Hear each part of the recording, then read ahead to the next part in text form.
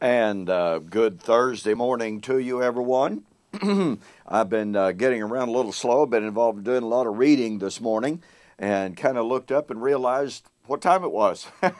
So anyway, welcome back. My name is Don K. Preston. I am the president of Preterist Research Institute of Ardmore, Oklahoma. This is what I call my morning musings. We are currently we have been involved in the study of Zechariah and a comparative study with 1 Peter. Well, in that study, we discovered some principles for understanding the Bible. Peter tells us some things that are really, really challenging to modern day views of eschatology. Let me illustrate that.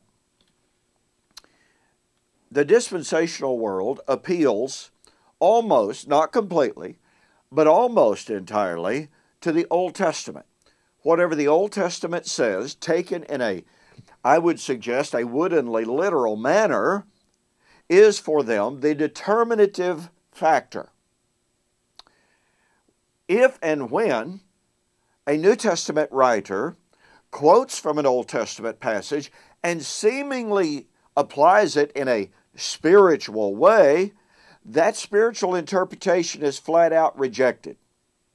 Arnold Fruchtenbaum wrote in a 3-page article sent to me by Thomas Ice that no New Testament writer has the right to redefine or reinterpret the Old Testament differently from its natural, literal meaning.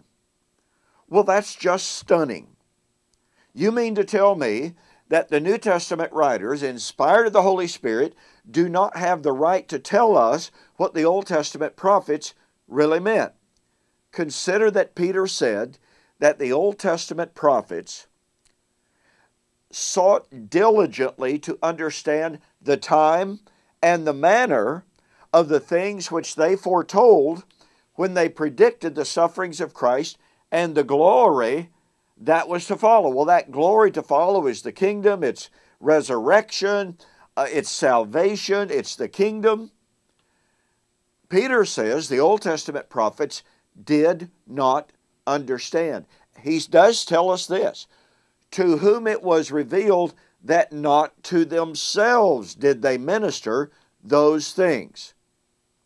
So we are given insight here into a tremendous hermeneutical principle. The Old Testament prophets did not fully understand what it was they predicted. Peter does tell us they realized and they were told that the events that they were predicting were not for their day. Let me give you a prime example of that. In Numbers chapter 24, Balaam the prophet says, I see him, that's the star that would arise out of Israel. I see him, but not now. I behold him, but he is not near. A star will come out of Jacob, a scepter shall arise out of Israel, and batter the brow of Moab and destroy the sons of the tumult. Now, remember, Peter said the Old Testament prophets were just told that the events that they were foretelling were not for their day. Well, here's Balaam. He sees the coming of the Messiah, and he says, I see him, but he's not near. Well, it was an awful long time, 1,500 years from Balaam to Jesus. Balaam said that was a long time. Now, that ought to give us some indications that we take the time statement seriously of the New Testament when they said the coming of the Lord is at hand. The second point that Peter says is the Old Testament prophets did not understand the time or the manner. That's the nature of the coming. Notice in Daniel chapter 12, as Daniel foretold the Great Tribulation, he told the resurrection, he told the establishment of the kingdom, he foretold the end of the age. And he overhears one angel ask another, well, when will this be? When shall all of these things be fulfilled? Well, the answer to that was, it shall be for a time, times, and a half time. And when the power of the holy people has been completely shattered, all of these things will be fulfilled. But notice that Daniel, after seeing the vision of the Great Tribulation, the resurrection, the establishment of the kingdom, and the end of the age, Daniel said, verse 8, although I heard, I did not understand. Then I said, Lord, what shall be the end of all these things? And he said, the angel said, Daniel, go your way. The words are closed up until the time of the end. You will sleep with your fathers until the time of the end.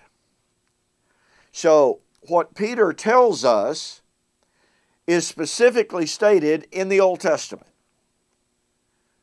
The Old Testament prophets were told, they understood that the events they foretold in regard to the establishment of the kingdom and the events of the last days were far off, not for their generation.